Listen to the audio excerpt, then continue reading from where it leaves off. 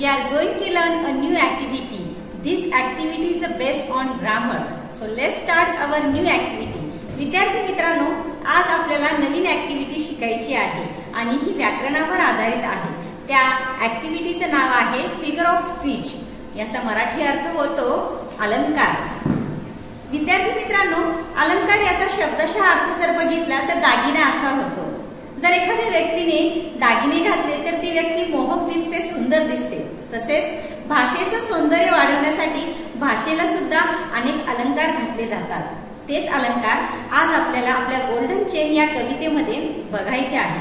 या कवितेमध्ये आपल्याला दोन अलंकार शिकण्यासाठी आहेत. एक म्हणजे सिमिली आणि दुसरा आहे metaphor. Now let's see the definition of the simile.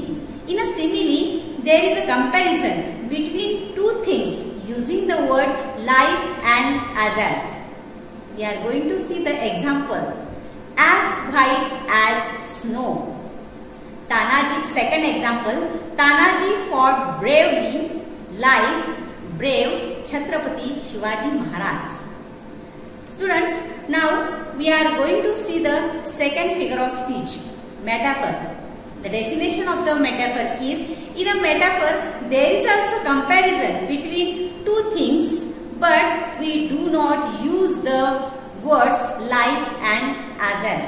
विद्यार्थी मित्रांनो, सिमिली आणि मेटाफर या दोन्ही अलंकारामध्ये फक्त फरक एवढाच आहे की याच्यामध्ये सिमिलीमध्ये लाईक आणि ॲज या शब्दांचा वापर करून तुलना केली जाते, तर मेटाफर मध्ये दोन वस्तूंमध्ये तुलना केली जाते, परंतु लाईक आणि ॲज या शब्दाचा वापर केला जात नाही. Now we R going to see the examples of the metaphor. आपण गोल्डन चेन ही कविता जी शिकत आहोत याच्यामध्ये मेटाफर या अलंकाराचा वापर केलेला आहे. For example, friendship is a golden chain.